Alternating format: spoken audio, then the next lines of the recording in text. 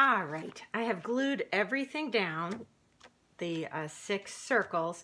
I got a little schmutz on there. I'm really sorry I did, because I can't really erase it off, that glue stick. So what had happened is an edge came up, and so I brought my magazine over and glued it, but I got a little bit there. So don't do what I did. Do a better job.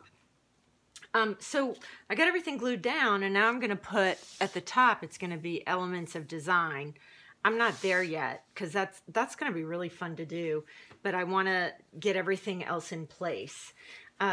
So I have my layout, and then what I did was on the bottom of the page, I actually had some room. I don't like that that's all showing through. So what I did was I practiced different typefaces. So I did the lowercase, I did the cursive. Oh, I was not good at the cursive, so I'm not doing that. And then I did elements, and obviously all the letters didn't fit, which made me think, I don't want to have to worry about spacing so much. But you could do whatever you'd like. I'm going to do the lowercase. So remember that little handy dandy strip? Well, one side of it, I mean, both sides are straight. They may not be even. But what you're going to do is you're going to want to draw on a straight line.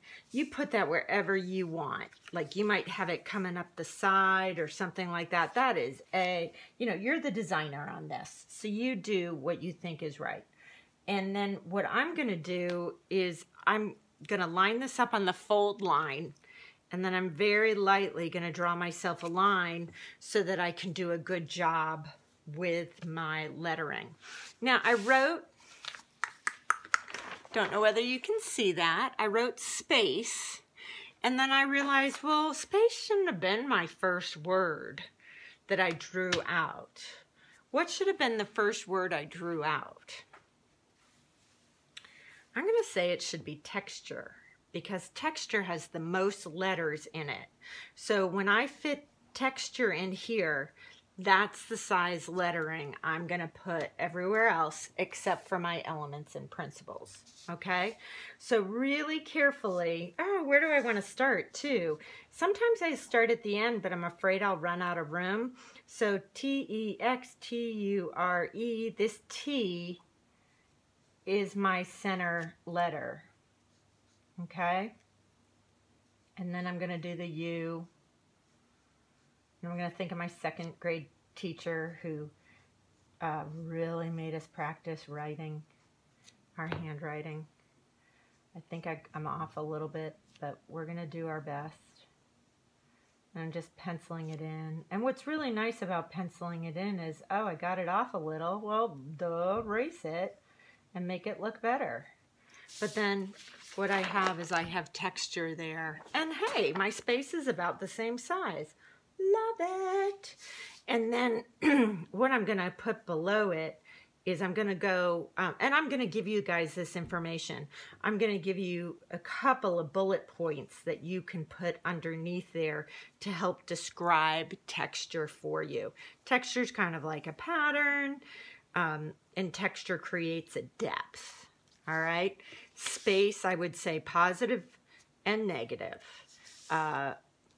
Line is connecting 2 parts, but you look at here, I've got red lines here, and I've got lines with the arms and the shadow. Woo, fancy. Okay, so I will give you that information to put in there. And then after you've got all your letters in there, you can go back and make these a color or use your Sharpie. Here's the deal though. I know that when I do this Sharpie, and I will not trace all the letters because I know you guys don't want to sit here. Although I'm feeling pretty good about my handwriting today. So I've started, it bleeds all the way through. So what's going to happen with the design on my the back? I'm going to put my images over top of here, and I'm going to make sure that my text is on those circles. Pretty fancy, okay? So get the first side done. Get it all filled in. Be very neat. and very careful to keep it clean. I'm pretty happy with that. When this dries, I can grab a white eraser. Don't grab a pink eraser, and I can erase it. Why a pink? Pink erasers leave a little smudge. White erasers don't. Okay, and I've got my texture there. All right. It's looking a little bland. So I'm gonna think about what to do in the background. Maybe a line or something to, do I wanna do an outline? No, that's gonna, I'm not gonna be able to be regular with that. Maybe, well, I guess I'm doing it, huh? Because I did this already.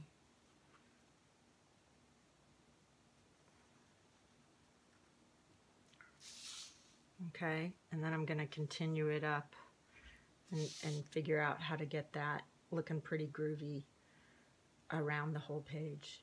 This is why you do thumbnails, because now I'm not sure I like that, but I'm stuck. So I'm gonna figure this out, and I'm hopefully gonna make a connection between all of my elements using that wavy line. I just needed a little bit of contrast, and I thought that would do it. I'm not committed to it, but it's gonna be pretty cool. I'm gonna make it work. Okay? So, thumbnails. Cut everything out carefully using scissors or a ruler. Arranging everything and then gluing it down. Use a magazine or something as your palette for the glue. Practice your lettering. Do your lettering in pencil and then go over it. If you don't want it to bleed, I just realized this, I'm sorry I didn't say this. If you don't want it to bleed, just use colored pencils. That could look really cool. Okay? So, this is our first design. Knock it out of the park and show me the designer you are. Thanks.